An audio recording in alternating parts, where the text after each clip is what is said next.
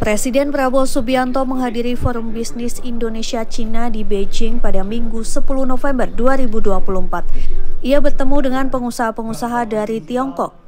Dalam pertemuan ini, Prabowo menekankan pentingnya kerjasama strategis yang lebih erat antara Indonesia dan Tiongkok di berbagai bidang. Dalam sambutannya, Presiden Prabowo menyampaikan optimisme dan komitmen Indonesia untuk bersinergi dengan Tiongkok yang kini menjadi kekuatan utama global. Tidak hanya dalam ekonomi tetapi juga peradaban. Untuk itu diperlukan partisipasi yang kuat dari para pengusaha Chinese Indonesia.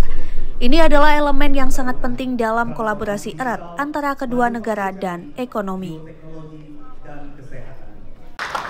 As I expressed many times, China is not only a great world power, but China is a great civilization.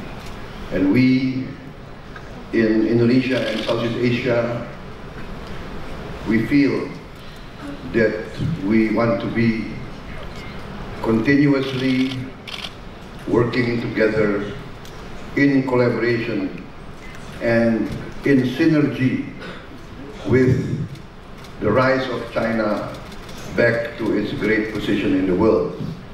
We feel that we want to be part of this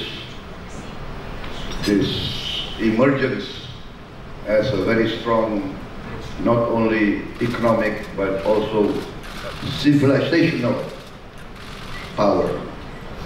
Therefore, the strong participation of Chinese entrepreneurs in Indonesia, I think, is a very important